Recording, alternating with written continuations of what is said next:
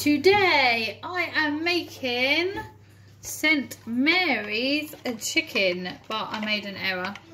I forgot to get the bacon out of the freezer, so I couldn't put that on. And last night I was saying to Lee, can I just make it from frozen chicken with frozen chicken, because I can't bother to go down and get the chicken out of the freezer. And he's like, no, go get the chicken out of the freezer, let it defrost. So I got the chicken and it's defrosted, but I forgot to put the bacon in the fridge and it's still in the freezer. So we've got to make it without the bacon. But I'm mixing my stock with some thyme, mustard, a bit of pepper. I'm going to put some corn flour and creme fraiche and garlic in it too. And then I'm going to pour it over the chicken and I'm going to put it in the oven for 45 minutes and see how it turns out. And then yeah, and then tomorrow it's my birthday, but I'm working all day and then Lee's working all night, so not really doing much for it. Just older, working. It's been a strange year, isn't it?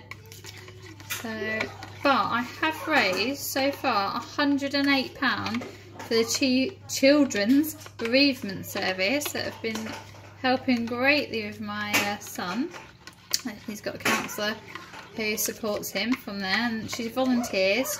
So if anyone likes to add on my Facebook page, I have got a link to the Children's Bereavement Centre if you'd like to donate something. Oh no, how did you get that? Oh, on your ice cream truck. I'll give it a kiss better. Oh, my daughter's just run over her own foot on her little car. Okay, so I'm going to pour this over my chicken. And